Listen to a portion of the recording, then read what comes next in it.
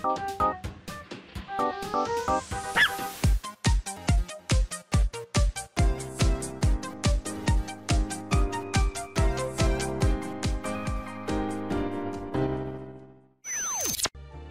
everyone, welcome back to another episode of Layton Brothers Mystery Room. Thanks for tuning in. We are about to interview our prime suspectorino in the second case, the stunning Goldie Patsby man or something like that. So let's go ahead and let her on in. Let's go. Hello there, welcome. Oh my god. This game is a lot saucier than I was expecting. Yo, you just got full-on fetish play right on full display. I was not prepared for this. I did not ask for this. I did not want to be privy to the knowledge of this. If you got some interest, 100% A-okay. Please don't just flaunt that on full display when we are suspecting you of a crime. My goodness, woman! Calm yourself. My god. Okay, well... Hello, fine liony gentlemen. I hope you're doing well today. You're not looking quite pleased, and I certainly wouldn't be in your situation. But who knows? No, if you're the willing partner, you know, you're probably enjoying it. You're probably enjoying it. Anyway. Moving on. Now, were you the gentleman? Okay, gentleman who request. Oh, okay. I think, okay, her accent seems to be. Now, were you the gentleman who requested my presence here? I don't know. We'll adjust. We'll adjust as it goes on. What the? Miss Goldie Patsbyman, I'm not even blinking an eye at this. I see freakier things all day, okay? Hi, sorry. I know the episode literally just started, but I got interrupted, so... Anyways, it's a new session. Let's continue. That is my name. A pleasure to meet you, I'm sure. And, who's this fellow with you? Is it some sort of partner in some very suspicious manner? Well, I would have thought that was perfectly plain.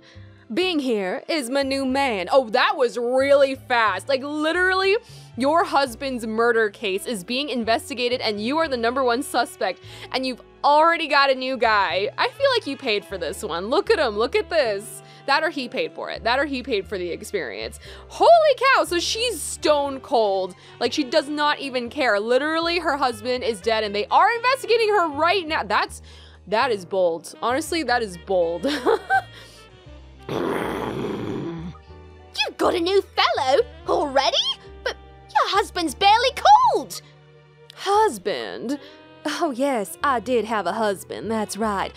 Okay, so she's looking like 1,000,000,000% suspicious. Like, they've made her cartoonishly evil and very forward. Like, she's not even trying to hide that she's not sad over the death of her husband, so I'm thinking they're probably gonna turn it around on us somehow, but I don't know how at this point. So even if she isn't the criminal, she sucks, and she's really horrible, so, you know, there's that. Oh, talk about unfeeling. And what's that you've got around your fellow's neck? A collar? Isn't it swell? I chose it myself. Does he speak? Did you pick a... Is he hybrid human? He doesn't look completely human. He looks very lion-like. Unbelievable. You can't do that! Well, I do declare. The police interfering in a young lady's private affairs of the heart. No, that's not what I meant at all. Miss Patsbyman, we fully respect your privacy, and your relationship with this man is not our concern. It sort of becomes our concern when you put it on full display like that and don't keep it to your private, you know, spaces, but whatever, I suppose. However, I wonder if we might ask your friend to leave us alone while we discuss the case? Bing is my best friend, Inspector. We have no secrets between us. If I say stay, he stays. Literally, it's like a little pet. It's real fun. I'm afraid I cannot allow information about the case to be revealed to a third party.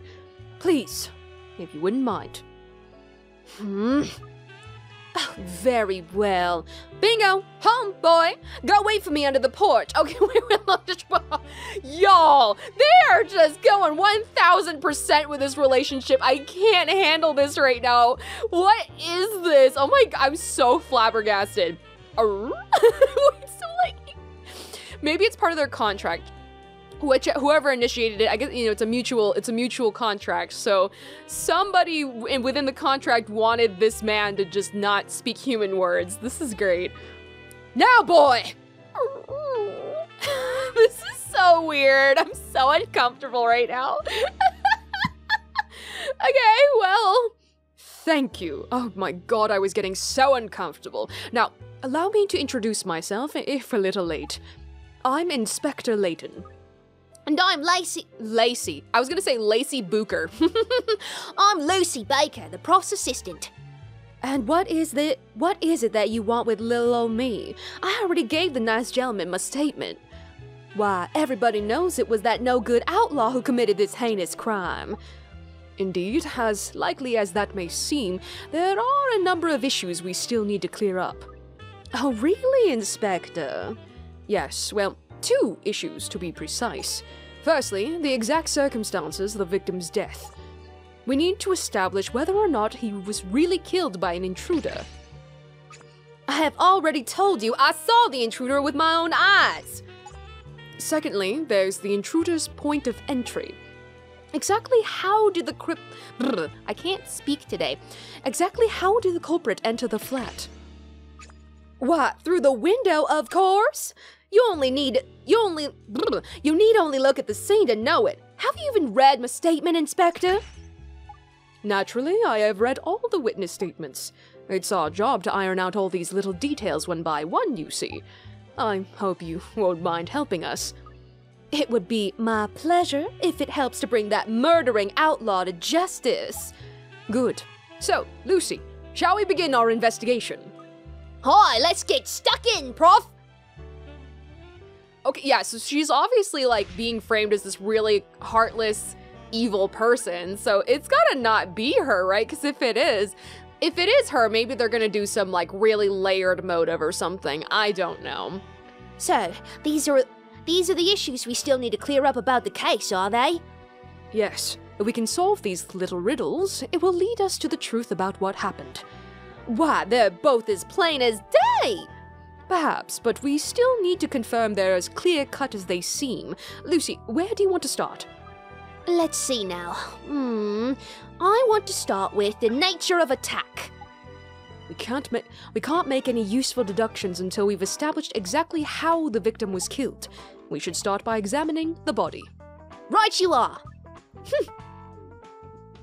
Let's do it. I like how we're investigating the case while the witness is here. You would think we would have investigated all these various manners beforehand, but I suppose it's because we're trying to get her input on these specific things. Still, you know what I mean? I feel like it should be separate. I feel like we should only be talking to the witness about things they witnessed, rather than like, so witness, how do you think the victim was killed? Like, I don't know, seems like it should be separated. So let's explore the scene of the crime. If anything jogs your memory, Miss Pottsbymon, do tell us. I'm sure I don't see the point of all this carry-on when I already have told you who the criminal is. I'm afraid this is just the procedure we always follow, so if you wouldn't mind playing along. All right, Lucy, let's get started. Aye, let's see if we can't find something the killer left behind by mistake. Are you sure that this little spring chicken is up to the task, Inspector? She seems mighty inexperienced. Whatever would a poor, defenseless young widow like me do if she was falsely accused by a rookie? Oh, please! There's no need for concern. I shall be keeping a close eye to make sure everything is done in the proper way. Jeez, lady. Okay, so we're looking at the body. Hello there. Let's take a close zoom in to that butt. That's where they put the little point, right on that little butt right there. The victim's dead body. He was fatally stabbed in the back. No other signs of external injury are in evidence. Right, I think you've established the cause of death now, haven't you? Aye, he were fatally stabbed. Yet, Nix wasn't found carrying a likely murder weapon, so... So it must have been disposed of somewhere in the room. Well, I do declare, that murdering thief just cast aside his deadly weapon right here in my home? And am I to understand that you have no idea what the murder weapon even is? Do you quite know what you were doing, Inspector? That's what I was saying. We should have gotten this all ironed out before we talked to the witness. We shouldn't be investigating as we're talking to them. That makes us look incompetent. She has a point here, as much as I hate to admit it. Please be patient. Lucy, we need to locate the murder weapon. I'll track it down, Prof. Don't you worry. I do believe you two need a helping hand. The thief fled over the balcony. Maybe look there. That's where I left the murder weapon, so maybe look there. Okay, good. Great. So we're looking at the balcony. How do I do it again? Oops. No, that's not the I mean, it could be a piece of glass, I guess. Like, it could be a piece of glass. But she told me to look at the balcony, so I'm probably gonna do that. Sorry, I forgot how to move. I forgot how to do anything. How do I go outside? Is this how I go outside? There we go, there we go, there we go. So, bloodstained towel. This is just the balcony itself. The balcony itself was the murder weapon! It's cold, hard concrete is so painful. So this, I mean, it could be some convoluted thing, like when you have ice and it's all sharpened and then it melts so that there's nothing left behind. But like the towel itself is not clue. There wasn't a bloodstained piece of glass that I saw. Sorry, yeah, I have to refresh my memory a little bit, so don't mind me. But there isn't like bloodstained pieces of glass. There is glass on top. So after the victim was killed, then somebody broke in. So I think that's probably gonna come into play. So it wasn't that somebody broke in and killed him, it was after he was killed, then somebody broke in. If she's giving us the hint of the balcony, I would assume, like, what was a towel? I don't know, I'm gonna try it, I'm just gonna try it. This is the weapon. Let's just see what happens. Now, honey, you surely cannot stab somebody with such a curious item. You do know that, right? I just slipped up, that's all. Okay, so yeah, she told us to look here, but I mean, she's probably trying to throw us off. Would it be a piece of glass? Like, broken glass from it is scattered on the floor inside. It was unlocked, and all the fingerprints have been wiped off. Okay, I gotta look somewhere else. Why did she tell us that? Specifically to throw us off, or... oh my god, I wish I remembered what we found, during the investigation. I feel like nothing particularly stood out to me. Like, here are the knives and stuff, but they were, like, untouched, I think. Set of 3 knives. Like, should I say that? Because they were untouched. These are, like, completely untouched. Okay, you know what? I'm just gonna do things. There's some kitchen knives here, Prof. Could be the job. That would be consistent with the long, thin blade that forensics tells us the victim was stabbed with. Ah, he was skewered with one of these, all right. Right in the middle of his back. Sadly not. It's not the weapon we're looking for. Oh? Why not? An officer already found those knives and forensics has examined them for traces of blood. None was found. Yeah, it said it was clean, so in fact, they look almost brand new. I'd say the inhabitants of this flat rarely cooked. Now, Inspector, whether we cooked for ourselves or not is surely none of your business. Oh, pity, I thought I were onto something with that. I'm beginning to feel like... I keep switching accents, so it's really hard for me. I'm beginning to feel like you will never find the murder weapon at all. On the contrary, we will most certainly find it, Lucy. We will most certainly find it. Lucy, let's keep looking. I have a feeling it has something to do with those, like, really weird items in the bathroom. Where was the bathroom again? Let's take a look. It was, like, some weird random objects in here. Scrap of card in the toilet, the wash basin. Like, this was so random. Slightly damp. Dude. I don't know. Should I say piece of glass? Like, I don't think it is, but I feel like, do they want me to say that? Let me try it. Let me try it. These shards of glass are pretty sharp, Prof. You mean one of the larger ones could have made a makeshift weapon? That's what I was thinking, Yes, the investigating officers had the same idea, so forensics studied every contender. Here comes a but. But none of the shards matched the size and shape of the victim's wound. I knew it! Oh my, what terrible bad luck! Keep looking, Lucy. What else could have been used? When is all this carry-on going to end? My poor heart surely cannot take much more. The police have already turned my home upside down and found no trace of a murder weapon. Surely you should be looking in the grounds where that murdering outlaw was caught instead. We've already completed a thorough search of the surrounding area. Then that wicked man must have just swallowed it, mustn't he? What, stuck a knife down his throat? Give over! Now don't tell me you've never seen a sword swallower before. Perhaps we should take a step back and examine the facts we know about the murder weapon again. Lucy, there were no other obvious signs of physical trauma on the victim, correct? What does that tell you? He was stabbed in the back and has no other wounds, so... So that means there were no struggles. Totally out of the blue. Yeah, there was no sign of a struggle. No sign of a struggle. No self-defense wounds. If he's no other injuries, and he was stabbed in the back, I'd say he were caught totally unawares. I couldn't agree more. So, we can be fairly certain the victim were killed in a surprise attack. Oh, my poor Jack! That cowardly thief murdered him without even looking him in the eye! That man is beyond contempt! That would be nothing short of a miracle. After all, we're talking about a complete stranger entering the room. Hi, there's no way he wouldn't have put up a fight. That'd make no sense at all. Poor Jack. He must have drifted off to sleep in front of the television. My poor honey did that a lot. That must be the reason why he did not notice that murderous villain breaking into the apartment. That's an interesting new piece of information. We'll file it as a witness statement if you don't mind. I'd say that's more or less all we can deduce about the circumstances of death at this stage. So, was that on purpose? I wasn't supposed to, like, find it right away. We had to find things that could have been a likely contender, but then they weren't. Okay. I don't know if it was on purpose or not, but we'll find out. We'll find out for ourselves. All right. Great. Method of entry. So we're trying to work out how the killer got in the room, aren't we? That's right. Now, I am quite sure that could not be more plain. Why, you only need to look at that shattered glass to know that the outlaw came in through the window. And that's the only possible way in, is it? Isn't there some other way into the flat other than through the window? I'll have a look around and see what I can figure out, Prof. I keep stumbling. Help me, you guys. Help. I'm trying my best. Switching between accents that's not natural to me is very difficult. It's very difficult. So where else could someone have gotten in? Through the drain of the toilet. That's where. Really just through the door, front door and the shower door.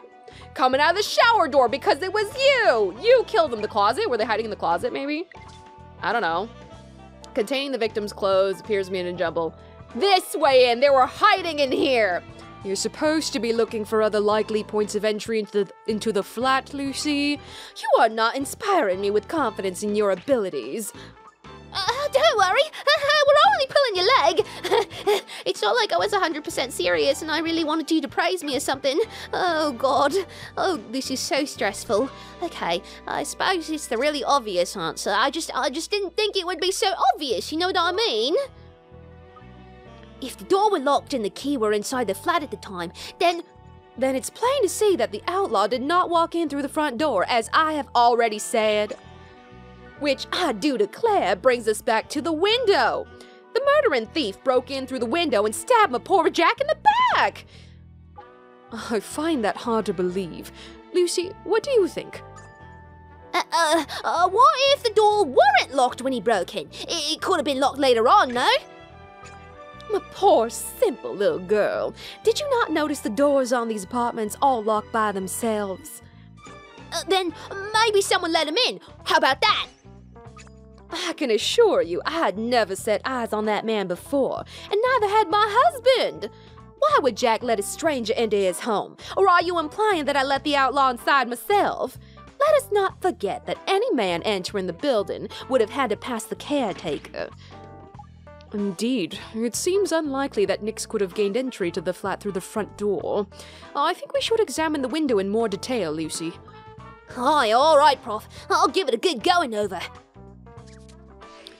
Okay, I think that brings us to the end of today's episode. Holy cow, a lot of this investigating and all that stuff, it's really throwing me off. Really throwing me off with this case.